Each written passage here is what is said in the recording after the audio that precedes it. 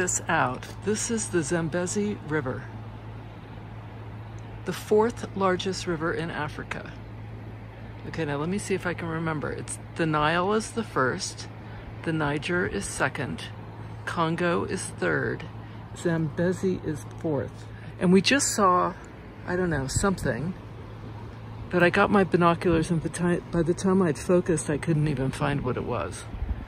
But look at this, and we're staying in a tree house. And we're the only ones here. Nobody else is here. There was evidently another guest and they canceled at the last minute. So, and the airport in Johannesburg was practically empty. This is COVID. This is traveling in the time of COVID. It's just, on some level, it's surreal. Oh, I can see something on that island right there. And a little something, and I have no idea what it is. Oh, and we saw baboons on the way in. And we have to lock our doors at night because the monkeys want to come in. I don't think I'd like that, being woken by a monkey. So we're going to be very vigilant about locking our doors. Is this the most amazing place, though? This is Zambia. Here we are. Beautiful. Oh, just beautiful. Amazing. I love Africa. So I just have to tell you, this place is amazing. And as I said before, we're the only people here. It's crazy. There's a huge bird sitting on top of a pile of something. I have no idea what it is. But we've been seeing all kinds of wildlife. And every time I go up to the lodge and I say, oh, we just saw this thing and it looks like a deer, but it's got these white sort of stripes and spots. And they say, oh yes, that's a bushback. I say, okay. And we saw this monkey and we think maybe it's a golden monkey. And they said, no, we don't have a golden monkey. That's a something monkey. And you have to lock your doors because of the monkeys. They're very mischievous. And then I saw something on the little island in the Zambezi, there's like an island. And I said, well, it looks like a bobcat or something. And she said, oh, that's a monkey. And then I said, well, I saw this thing float like in the river, but it wasn't a crocodile because it didn't have bumps, but it was going along. And she said, I think that was a log. So Richard and I said, we can't ask them anymore what things are because we're just looking more and more stupid. I mean, they're thinking, who are these people and what's wrong with them? Have they never seen any kind of wildlife? And then I have to say, well, you know, we are from New York City. Okay. So tonight, we're going on a little river cruise down the river in a little boat. They have these little boats that are right over here, like right over here, that they're docked. And there's a young man who's going to take us down the river.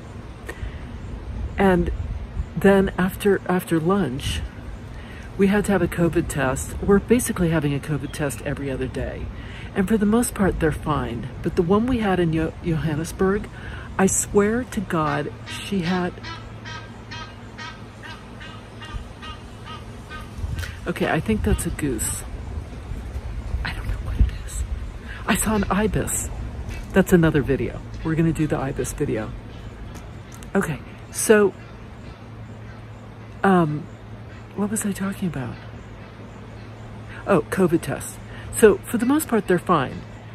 But in Johannesburg, she pulls out this swab that's like 1.5 feet long. And the thing, it's like you know, like a Q-tip that you'd put in your ear, but like 4 times the size. I swear, she's jamming that thing up my nose. And she's saying, well, I think it's blocked. It's like, no, that thing is too big for my nose. There's no way it's getting in there. And it hurt so much. And I was sort of doing this where I was doing this with my fingernails to sort of like move the pain somewhere else. And I just kept going, oh, oh. And then she said, well, it's all over. How was that? And I said, that was the worst one I've ever had. And then she just looked so hurt, and I felt terrible. But it really was, it was awful. But the one that we just had here, piece of cake. I said, if those all are like this from now on, I'm totally fine. But I literally had nightmares last night about this COVID test. I'll take more video of my computer's broken. You know that by now. I've talked about this. Computer's completely dead, wiped out. Took it to a Mac shop. He misunderstood, thought I had my time machine with me, wiped the whole thing out. It's like getting a new computer, which I'm gonna have to get because doesn't have enough space. Anyway, who knows when you're gonna see this video? Who knows? Amazing trip, amazing. Okay, I'm gonna turn you around so you can see what I'm looking at. Wait, no. I have to do it this way. Okay, you can't see, but over there, let's see, right there, there's a very, very noisy bird. If you haven't seen the video I did on the river, the little river in the fiberglass canoe with Elle in Rwanda, when we were up seeing the gorillas, it's like in the Virunga area of Rwanda, and it's if you haven't seen that video, you have to watch it because the birds are unbelievable. It was the most magical little trip. Richard was sort of like, I'm exhausted, you go on your own, and I went with this young man. He could not have been more adorable. We talked about traveling and all the places we want to go, and it was just fabulous. And his company is called Kingfisher Tours, something like that. I'm going to put the link below on this video, but also it's already on the link for the video I did of that river. It was just amazing. Look at this river. Oh, so it was so funny. I don't know if you can see, but there's some rocks over here. And so I said, we can't tell them that we just saw some hippos because they're really going to laugh. And we were both looking and saying, well, maybe they are hippos. No, but they're not moving, so they're definitely rocks. Evidently, there are hippos. And all of this wildlife just roams around, and we're in a tree house on stilts. So, like that. Stilts. The monkeys can still get at us, but the other animals can't. So, you know. There's a lot of activity around here. Not a lot of people, lots of other activity. Very exciting. Okay, I don't know if you can see, but there's this whole noisy thing going on. And I don't know if there's some sort of mating ritual between this one and, where is it? This one over here.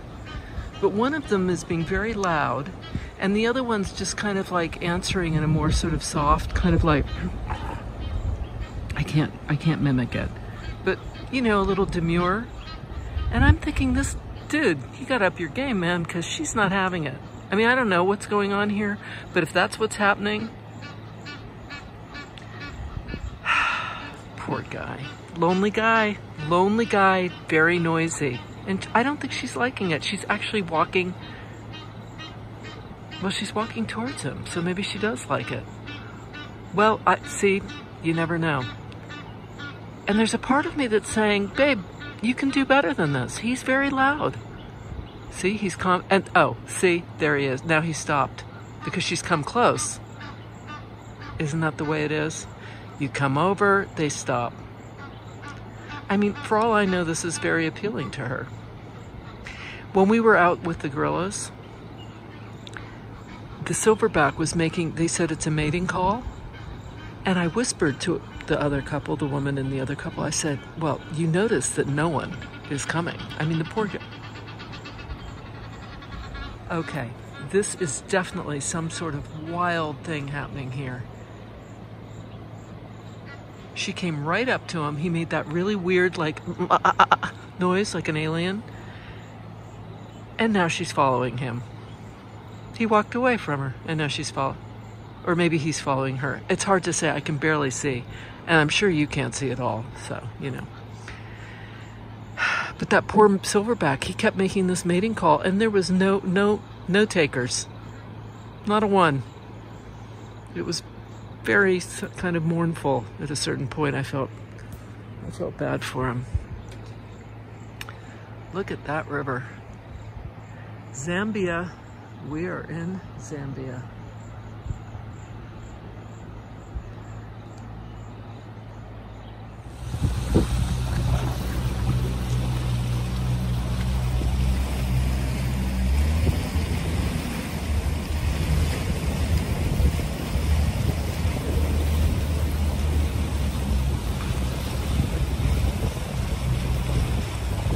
But we won't see a hippo right out here.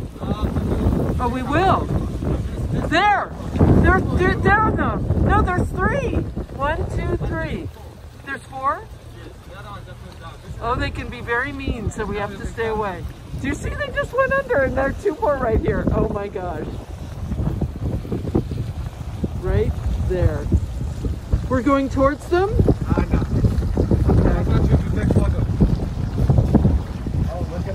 Look at them.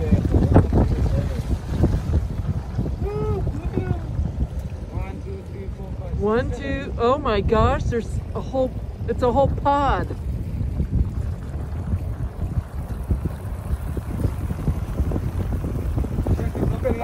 Oh my God, look at him. Did you get that? Yes. Is he coming? He's not coming towards us. That's the first sign of aggression. They show off their weapons, their teeth. Really? Look, I've got big teeth. Don't come closer. Oh, so we need to stay away. Do they swim fast? They run. They don't swim. They They run run. on the bottom.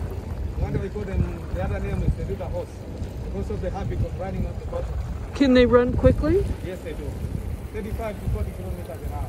Oh my God. I'm actually more terrified of this thing than I am of the gorillas. I wasn't scared of the gorillas at all. But these guys. So they like sweaty glands. That's why they spend their hot hours of the day cooling in the water. At night, when it's nice and cool, they'll come out of the water to go and graze. They can go up to 10 kilometers away from the river just for grazing. Wow. Oh my gosh. This is so exciting. They're so big. They're huge. That's just their little tiny heads sticking out. Little ears. It's not little tiny head, It's a huge head, but it's the little bit that we're seeing looks very small. Is that another one over there, or is that a rock? Okay. Oh, and this one. He's very close. Oh, he just submerged. He's not going to come towards us, is he? Terrified of the hippos. Oh my God.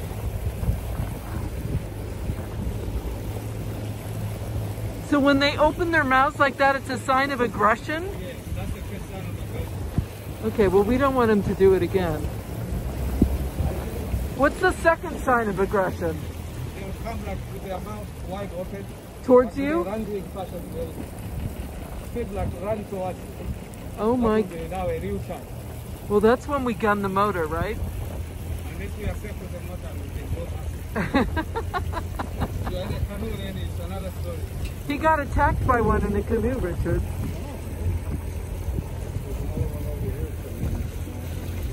Yeah, they're all over the place. And they're very sneaky the way they go underwater and then poke their little heads out again. So they can hold their breath for 8 minutes before they come up for air. 8 minutes. That's amazing. Oh my gosh, look at that light. It's just lavender, like lavender light. Big vultures.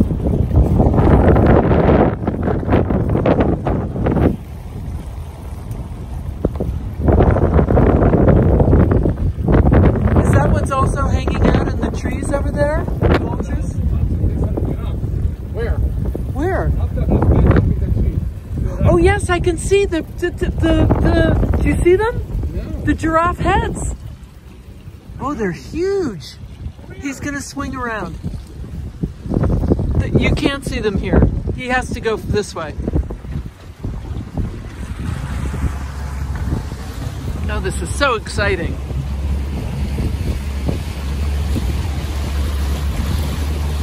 Okay, vultures.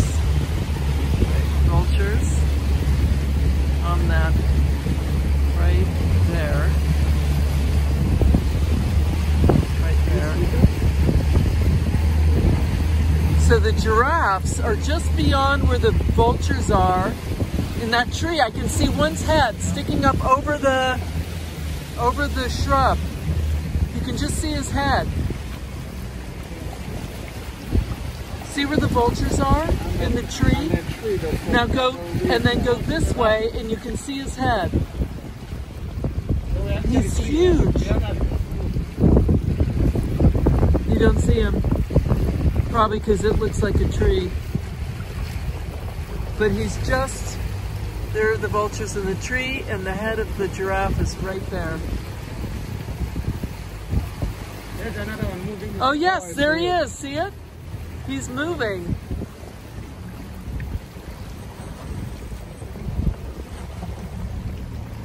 Giraffe, vultures, hippos. There's one. There's another one. Oh, look at them. Aren't they fabulous? Good shot of him. There he is. Right there. Yeah.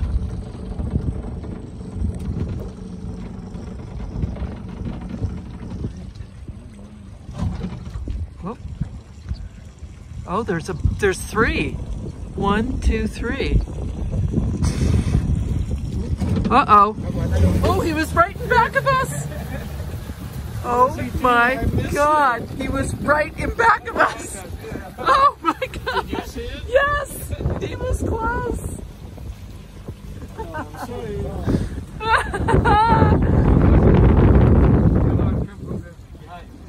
How exciting. He just popped up and went down again. But you know, that was too close, so he can't stay there. No. Where? Oh, okay.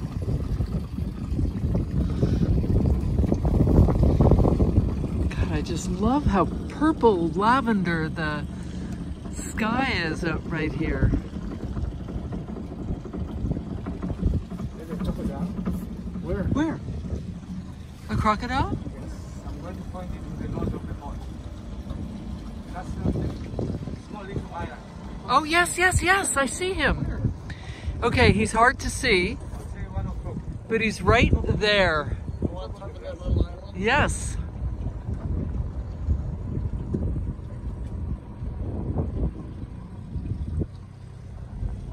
Right here. Yes.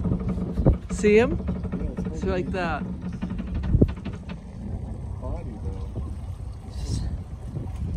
He's just hanging out. So is his head sticking up? Dressing the other way. The tail is in the water. The tail is in the water. Look at all the vultures in the tree. Those are Marapou Storks. Oh. They're, what are they? Marapou. Malibu storks? Yeah. What's the white bird? That's the Marapou. Oh. And what are the ones above? They are all Marapou. Oh, they're all Malibu storks. The others are giving us the black. That's why you see them black, but they are white on the belly, on the breast.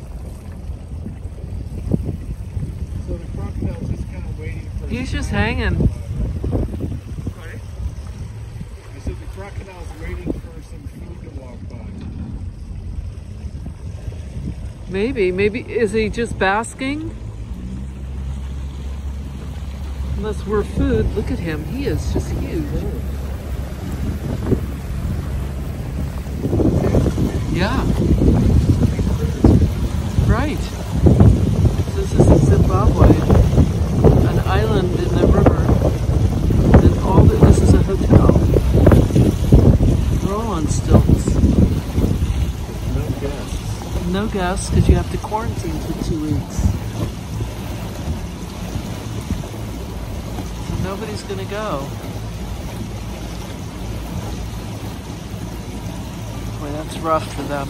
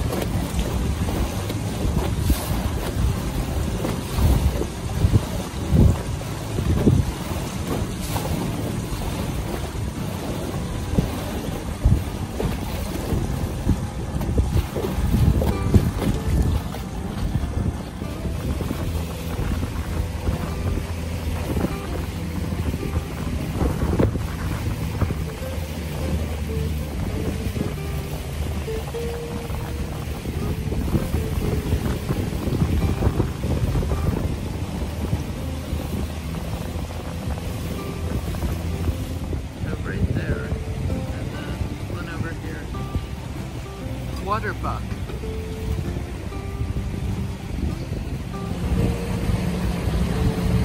Yeah. And there's one back there behind that bush that he says is the male. These are all females.